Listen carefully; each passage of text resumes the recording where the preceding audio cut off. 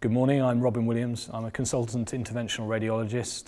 Today I'm going to show you how to do basic arch aortography and select one of the arch vessels on the Simbionix simulator.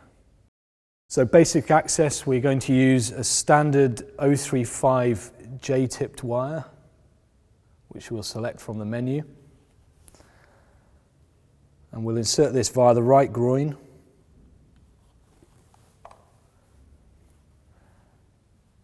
And we'll see the wire appear somewhere in the mid-thoracic aorta.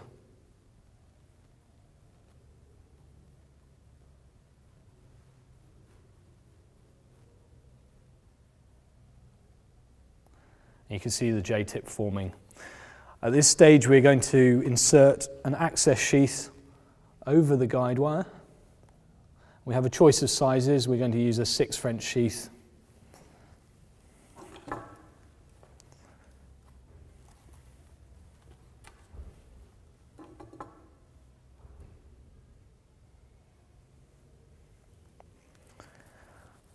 And again, we're going to aim to keep the tip of the guide wire in exactly that position. So my right hand will be on the back end of the guide wire and left hand close to the patient's groin, advancing the access sheath. And again, you'll see the sheath appearing in the mid-thoracic aorta. At this stage, we need to remove the dilator from the sheath.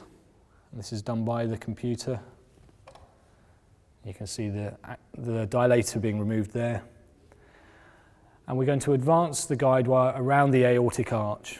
At this point, to get a far better view of the aortic arch, we need to adjust the angle of the C-arm into a left anterior oblique. And reposition the table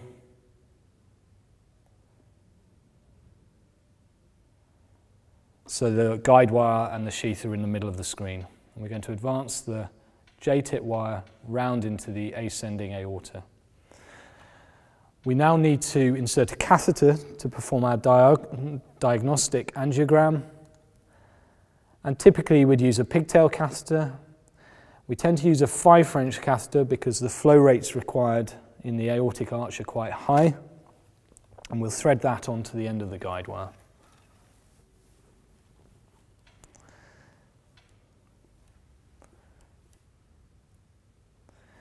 While my assistant's inserting or advancing the catheter, I'm going to make sure I keep hold of the guide wire so it doesn't get moved.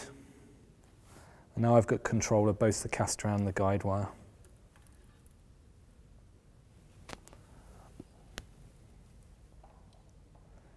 Again,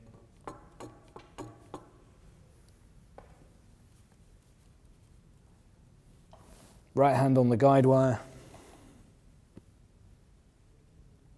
aiming to keep the tip of the guide wire in roughly the same position. And we'll see the catheter appearing in the mid-thoracic aorta again. Just pulling back slightly on the guide wire as I advance the catheter just to keep the position stable.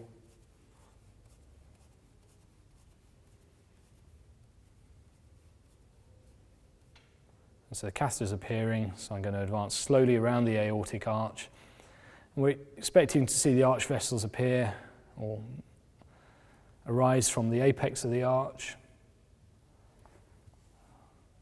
So I'm going to withdraw the guide wire and let the pigtail shape form, leaving the pigtail in approximately the right position to do the angiogram. And you can rotate it freely to see the shape of the catheter there.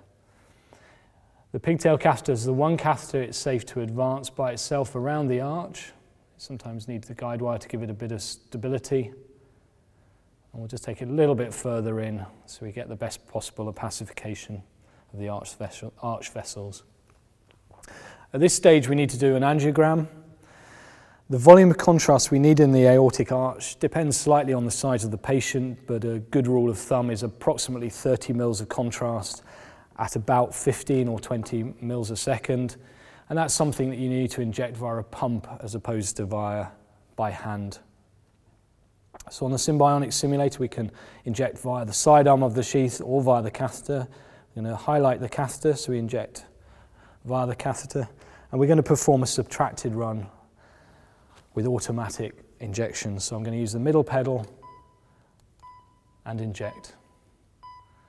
We see maximum pacification of the vessels.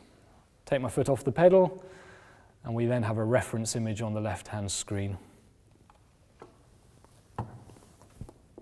And we can overlay that image onto the working monitor if we need to.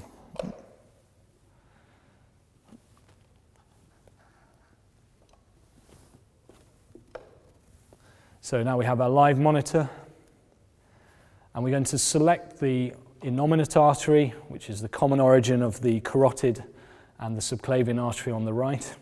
To do that, I need to change the catheter.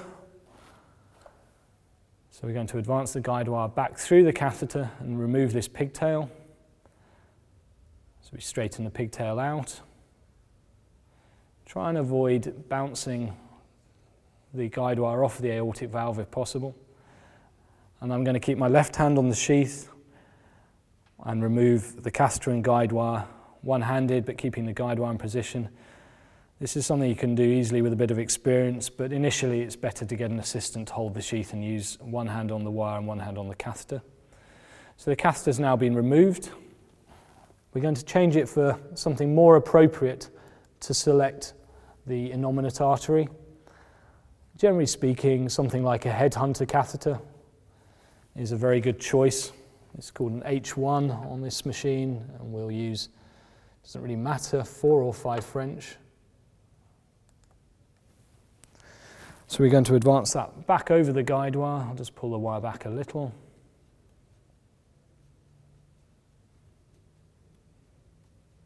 And take it past the origin of the vessel. And that's important in this case. We're actually engaging the vessel by pulling the catheter backwards.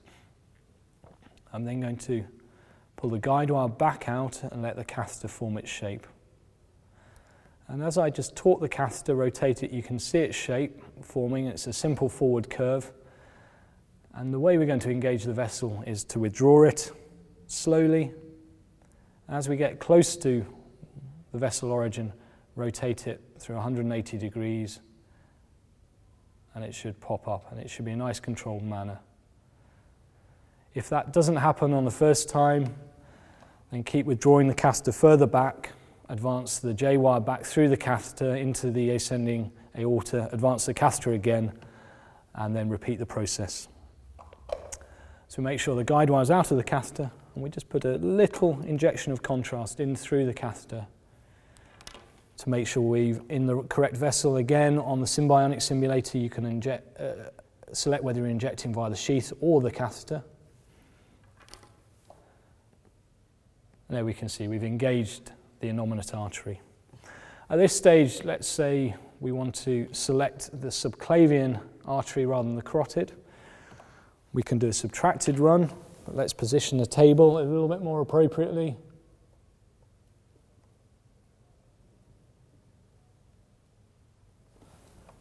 Another subtracted run, this time using a syringe rather than the pump.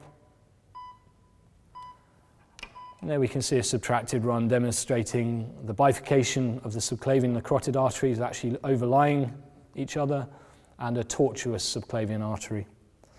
So a far better view of that will be gained if we do the opposite oblique. So we'll come into a right anterior oblique. We've still got the subtracted angiogram overlying, so we'll just get rid of that. Reposition the table.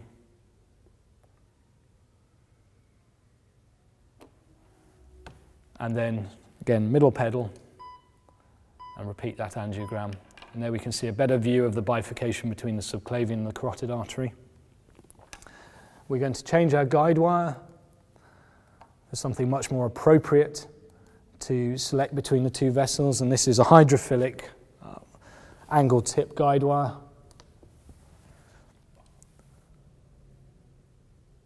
And you'll see it appear.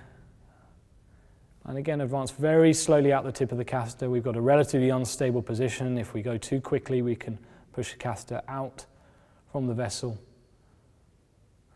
And that, I think, has just gone straight up into the carotid artery, so we've selected the wrong vessel. We'll just come back. I'm just going to withdraw the catheter slightly. again, it's preferring to choose the carotid artery, and that has now selected the subclavian artery. So we're taking it over the apex of that bend, rotate the guide wire to help it go further out into the subclavian artery. So as far as we need to go, and I'm just going to advance the catheter a little bit further on, past the origin of the carotid, and we can remove the guide wire and do one last angiogram to confirm our position. Just a very small injection first, just to make sure the catheter tip isn't lodged against the vessel wall, and then finally another subtracted run.